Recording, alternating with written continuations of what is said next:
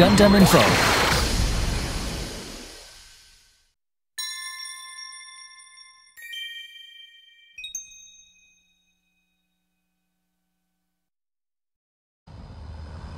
減速スラスター制御始める？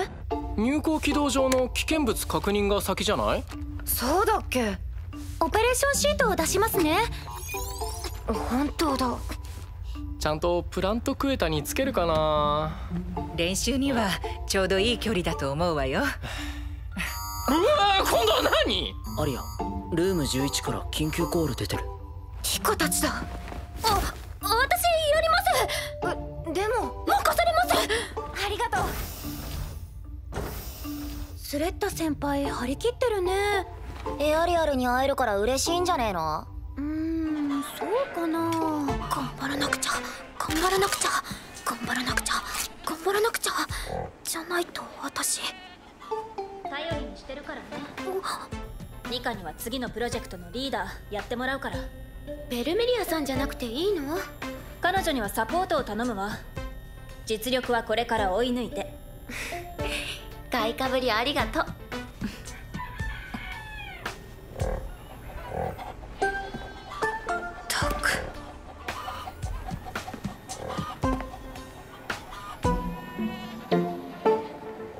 隠れちゃった。遥か遠くに浮かぶ星を思い眠りにつく君の選ぶ未来が望む道がどこへ続いていても共に生きるから。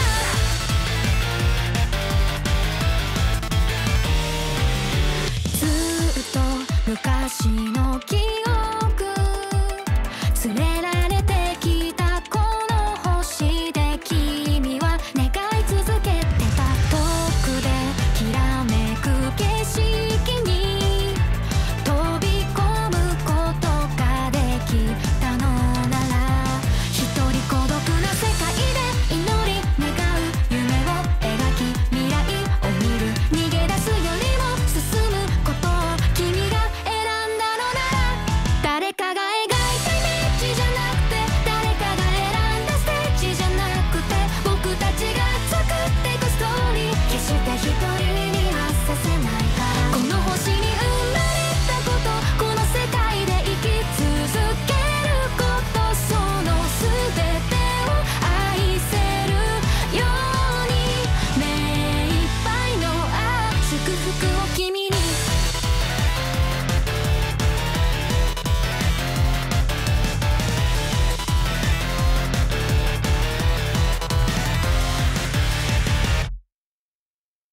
センサーポスト098、中域エリア08への詳細観測。付近航空情報により当該エリアに正体不明の物体発見の報告がある。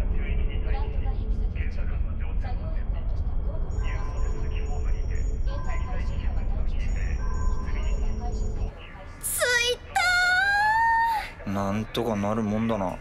俺たち自信持っていいんじゃね？ー。操船訓練は授業でやったでしょ。誰かこのカーゴ持ってってくれる？私やります。ありがとう、助かるわ。頑張ります。お願いね。頑張らなくちゃ、頑張らなくちゃ、頑張らなくちゃ。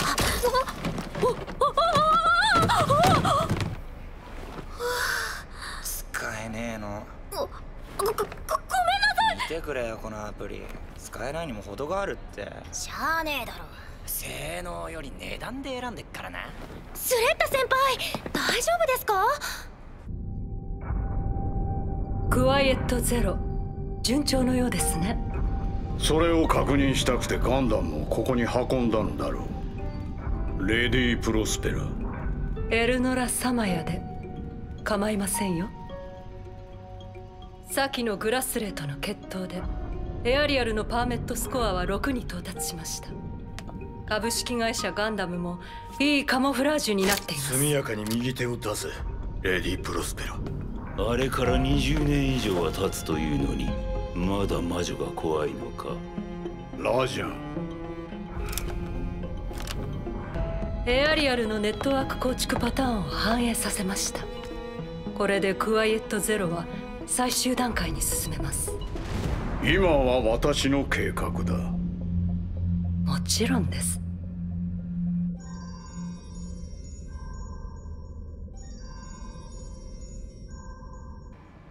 オルコットさん、追加兵装の積み替えもうすぐ終わります。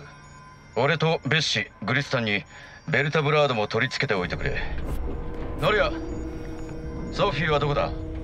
ブリッジ、ナジといる。命は奪いませんよ。我々は地球と宇宙の格差について話し合いたいだけなのです。話し合いだって。なぜお前たちがデスルターに乗っているんだ？ボブ？あれはジェターク社のモビルスーツだ。旧型だがテロリストごときが簡単に手に入れられるものじゃない。ボブ、やめろ。本物だよ。お兄さんさ、さっき私のこと見てたでしょ。もっと近くで見せてあげよっか。ソフィー、やめろ。はいはい。大丈夫か？無茶すんなよ。船が必要なら明け渡す。従業員は解放してくれ。いえ、あなた方にはこのまま我々に協力していただく。設定完了しました。なに、いつも通り仕事をしてくれればいいだけですよ。我々のことは黙っていつも通りにね。皆さん、ランチですよ。サンキュー。お腹すいた。いろいろ買ってきましたから好きなの選んでくださいね。チキンオーバー。何にしよっか。あ、悪い。どうぞ。いいよ。スレッタが先だったろ。どうぞ。でも。どうぞ。じゃあサンキュー。スレッタ、お前何選んだんだ？一人で全部食べるんですか？バーカ、ブリッジに持ってくんだよ。ニカネーとミオリネの分。ミオリネさんの。お前も来るか？いえ、大丈夫です。そっか、じゃあ行ってくるわ。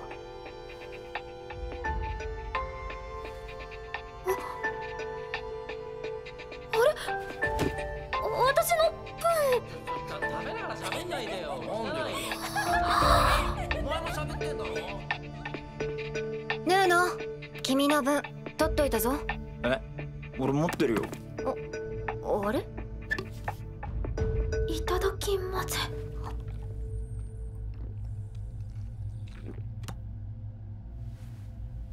仕方ないよね。私が数間違えたんだから。じゃあエアリアルの搬入は3番ハッチを使うね。画像を押さえるからスレッタにも言っといて。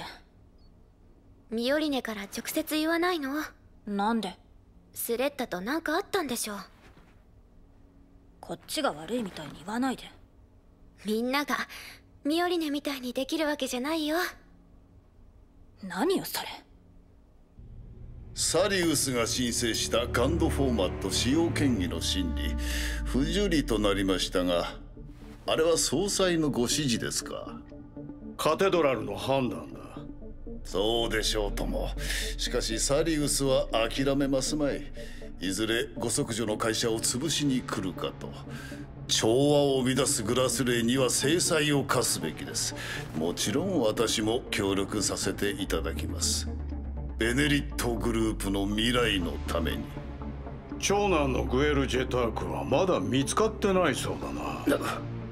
私の娘より自分の息子のことを考えたら。だからお前は気に入らないと言うんだ。軍事上がりが横から入り込んできて抜けと。ジェターク CEO、奪われた側に力がなかっただけだ。だったら奪ってやる。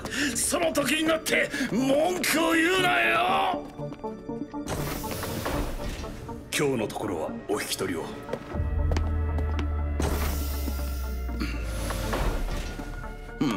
やはり乗っては来ないか。デリングの護衛に発信機を取り付けた。俺はこれからプラントクエタを出立する。2時間後に決行しろ。ええ、2時間後に。養子は大変だな。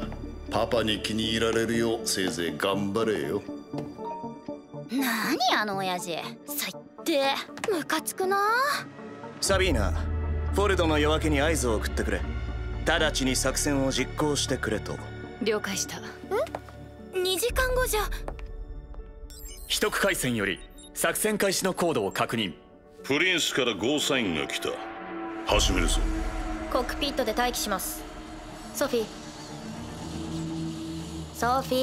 ノレア、すごいよこの人。あら、6対1でこんなに。いつまでこんな動画見てるわけ。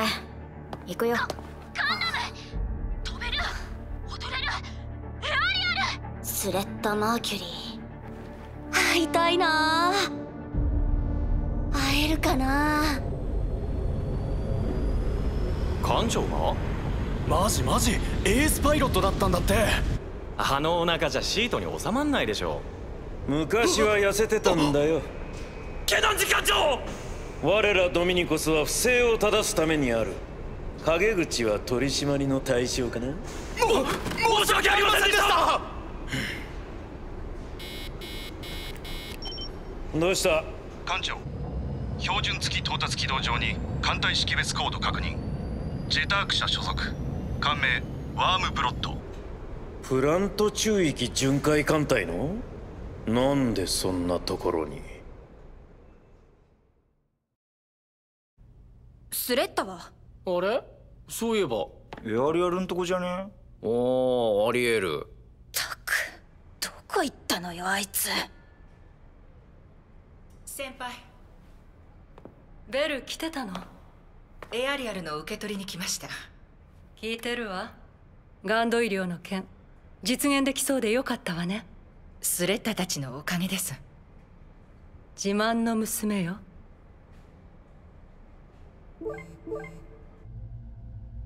お母さん、プラント着いたから。うん、こっちも今ベルが来たとこ。そっか。スレッタ、何かあった？それが用事じゃないんでしょ？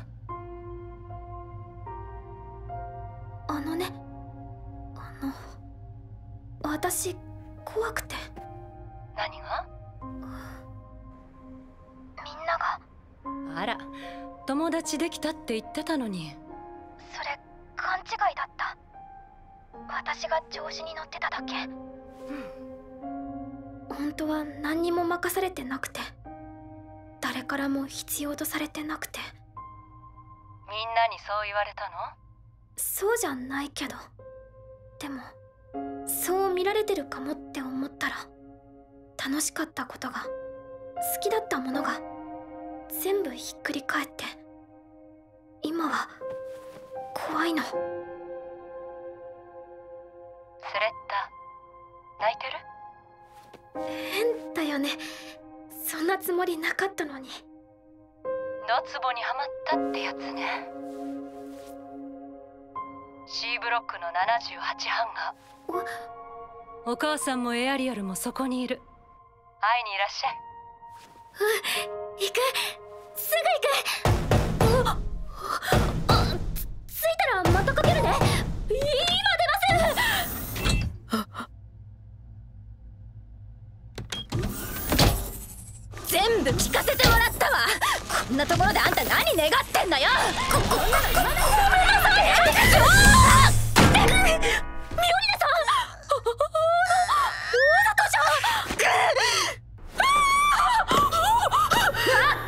い。言いたいことあるならちゃんと言いなさいよ。ないです。言いたいことないです。嘘つき。待って、待ちなさいよ。この体力お化け。ミオリネさん、大丈夫ですか？捕まえた。卑怯です。賢いって言いなさいよ、バカ。バカだから任せてもらえないんですか？は？私使えませんし、雑草ですし、弾よけですし、チキンオーバー食べれなくって、みんなに足りないって言えなくって。何のこと？こんなことなら来るんじゃなかったです。何卑屈になってんのよ。いつものやつはどうしたのよ。進めば2つなんでしょ？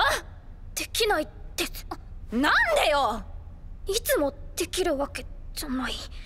進むのいつも怖くて、だから頑張って唱えてるのに、ミオリネさんみたいな人にはわからないです。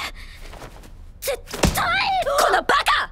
またバカって。勝手に私のことわかんないでよ。うんざりなの。決闘もクソ親父も。だから逃げたかったのに、地球に行きたかったのに。何の話？あんたが花婿なんかになっちゃったから。バカみたいに進めば2つって言うから。会社作る羽目になってクソ親父にチクチク小言言われて頭下げて。すみません。あんたが一番分かってない。よかったって言ってんの。私が逃げなくてよくなったのはあんたのおかげなの。だから私から逃げないでよ。言いたいことあったら言ってよ。いつもみたいに鬱陶しく進んできてよ。ミオリネさん、任せてくださいって私に言ってよ。いいんですか、私で。言って。はい、任せてください。ずっとそばにいて。はい、いません。決闘も負けないで。負けません、絶対。あとトマトに培養土足しといて。はい。日照パターンはアンデスモデルにして、部屋週2回掃除しといて、メールは1日3回送って。ミオリネさん泣いてます。見ないで。でも私の言うこと信じられないの？信じません。私花婿ですから。プラントクエタより輸送船カシタンカ、汽船は間もなくプラント保安宙域に入ります。入港軌道を維持してください。カシタンカ了解。入港前保安検査を待つ。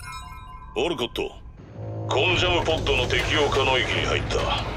隠蔽プログラムのタイムラグは5秒。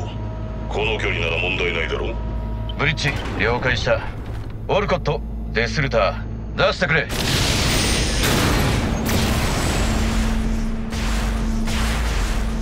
ブリッジ、これより行動を開始する。ベッシ、グリスタン、行くぞ。コピー。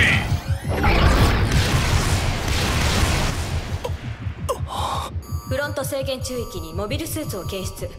数は3。パーメット識別コードは？該当コードなし。未登録の機体です。フロント管理者に連絡しろ。こちらフロント管制。モビルスーツのパイロットに次ぐ。制限宙域でのモビルスーツの使用許可は申請されていない。繰り返す。制限宙域でのモビルスーツの使用許可は申請さ。コンジャムポッド展開。外部には通信障害と偽装。ホッピング通信に切り替える。ソフィー、ノレア。はいはい。ソフィー・プロネ、ルブリス・ウル、ノレア・デュノク、ルブリス・ソーン。行動を開始します。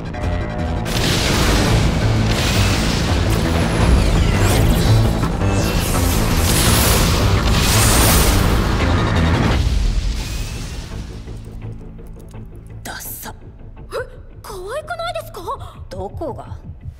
でもまあ、あんたからもらったって感じするわ。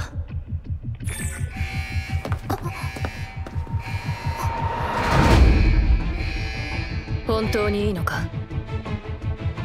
知っているんだろう。プラントクエタには今ミオリネもいる。標的はあくまでデリングだ。運が良ければ生き残れるさ。緊急事態警報 B1 発令。緊急事態警報 B1 発令。通信が繋がらない。なんですかこれ？敵生体の攻撃を受けている可能性があるってことよ。敵？どこのドイツだよ。そんなの僕に聞かれても。例えばテロリストとか。お急ぎください。シェルターに退避を。我々も避難を。いえ、エアリアルの起動を急いで。安心して置いていったりしないわ。ノレア、ポット展開前に対象のシグナルを C ブロックで確認した。実行だ。了解。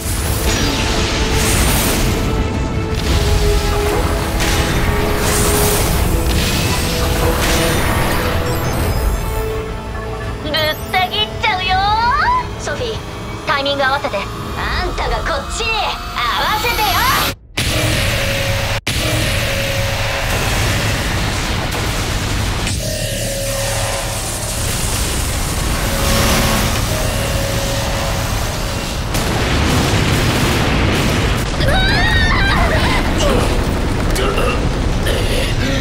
あの養子野郎、裏切ったな。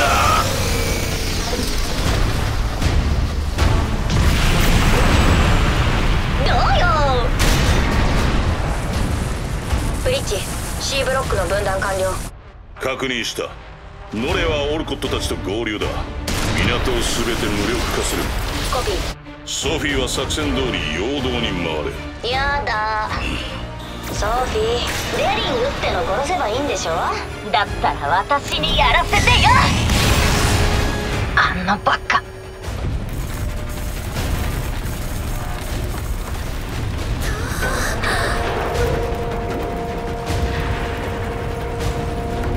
ミオリネさん。スレッタ。ミオリネさん、ミオリネさん。どうしようどうしよう。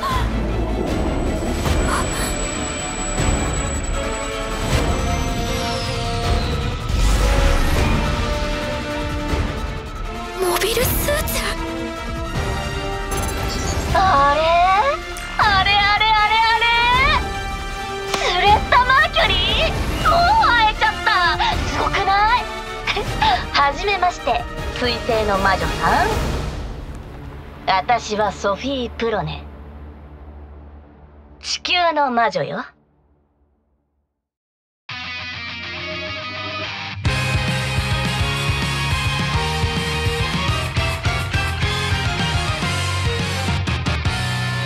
誰もが縛り付けられてるみたいだ。きっと重力に惹かれてるせいだろって仕方ないって生きてく理由を殺してる。真っ黒に塗りたくられた世界、何を書いても見えやしないよ。大丈夫だって嘘ついて一人きりで震えてる。もう歩けないよ涙こらえて舌を見くなら思い出して進めば二つと声にして。過去は時に君を捉え、夢は時に呪いになる。願いは叶えようとするほど人は平等じゃないと知るんだ。君を聞いてたから迷うな。少しずつでいいんだ。宿命を越えて再び進め。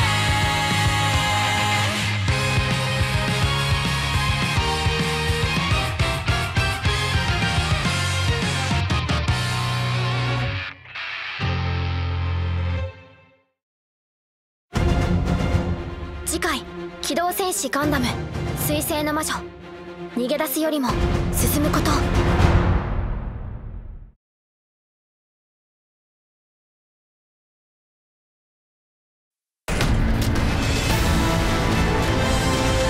ガンプラガンダムエアリアル。その魔女はガンダムを狩る。